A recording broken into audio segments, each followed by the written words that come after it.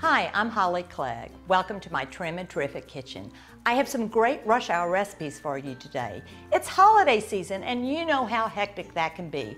And you need gifts and gifts and gifts. But I'm here today with 3 affordable homemade gifts. But you're not going to spend lots of time in the kitchen because you know me, we're all busy, and I'm going to keep it easy on you so you're going to look great. You know you need gifts for your neighbors, your teachers, and I'll tell you what really people appreciate, your doctor gifts. So let's start with my favorite. These are holiday bars, perfect for this season. And what you could do is you can make it on a disposable plate, give it on anything you don't want back. Cookie swaps are great. So let me tell you how you make these.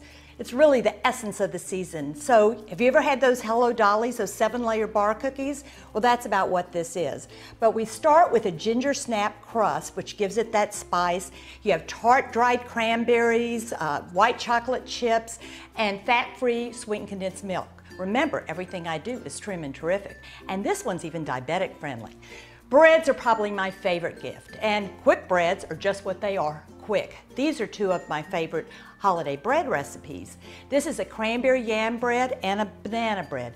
Both are made with Bisquick, so I told you it's simple. What I love to do is make them ahead of time. You know, I have to tell a story. My daughter one time got mad at me because I said, I like to make gifts in different sizes. You can make them ahead and freeze them. If I like the person, I give them a big bread. And if I don't like them, I give them a little one. Obviously, that's not true.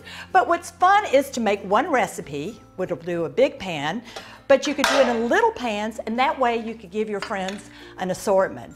And then if you keep them in the freezer, when that unexpected person pops in, just a minute, I'll go get them. And they're also great snacks or just little hand-me gifts or hostess gifts or whatever.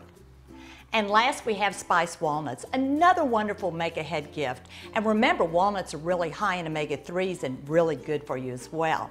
And I like to make these because I put them on cheese trays. You could even put them in little mason jars. You could even just do something simple like wrapping up a plastic bag and tying a little ribbon around it. Just something to keep it festive. Again, very simple to make.